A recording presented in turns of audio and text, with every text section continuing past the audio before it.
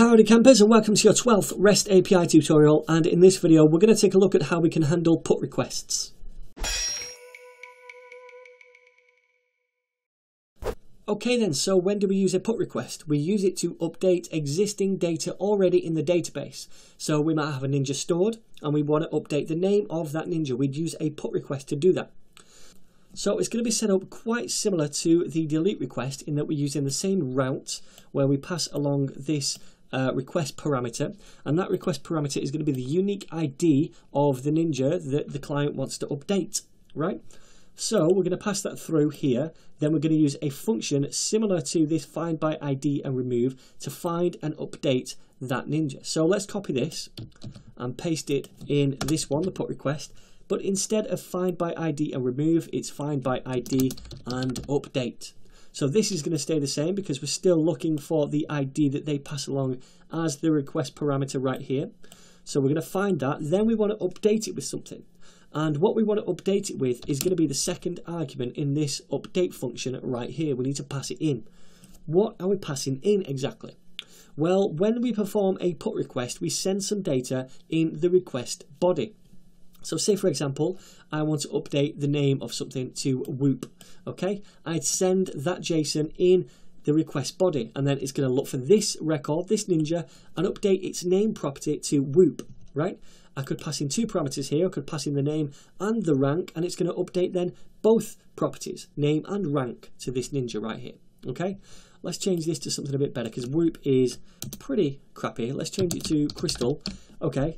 And then we need to access that request body data, and we can do that using request.body. Remember, we covered this in an earlier tutorial. So we're going to find this ninja by the ID they passed in. We're going to update it using this request body, which is the parameters we're specifying right here. And then we want to fire a function, okay? So once this is complete, we want to take that ninja, which is updated, and send it back to the client. So let's grab this thing right here and send it to the client. We'll send the ninja back in here instead of that object, and then save. So what do you think is going to happen here?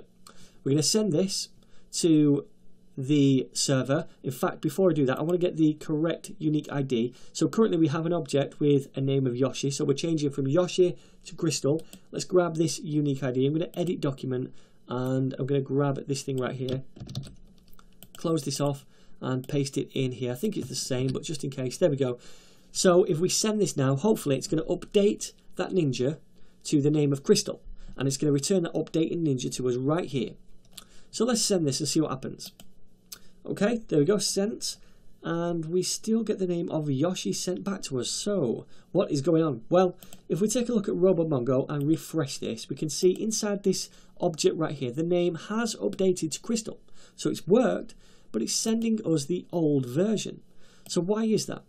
Well, when it performs this method right here, we get the kind of outdated ninja, the pre-updated one if you like. And we're sending that back. We don't really want that. So instead of doing that, what we're going to do is delete that there, and we're still going to fire something in here. What we're going to do is find that ninja again. So once this update has been completed, we're going to go out to the database and we're going to re-find the ninja, the updated ninja, and then send that back. Make sense? So we can do that using another Mongoose method called find1. This is going to find one record in the database. And again, we want to pass through this thing because we're still looking for the same ID. Then when it's done that, we're going to fire a callback function, this time taking the updated ninja, and this time we're going to respond with this updated ninja in here. Make sense? Okay, so let's see if this works. I'm going to save that and head over here again. This time, let's change it to Ryu. So currently it's Crystal. Now we want to change it to Ryu, and we expect to see the updated object here with the name Ryu this time around. So let's send it again, scroll down, and ta-da, we get Ryu. Awesome. So there we go. That is how we perform put requests and how we handle put requests in our API. And let's just go to Mongo and make sure this has updated. And yep, we can see Ryu is the name. So in the next tutorial, I'm going to introduce you to geolocation, which we're going to use for our ninjas and our GET request later on.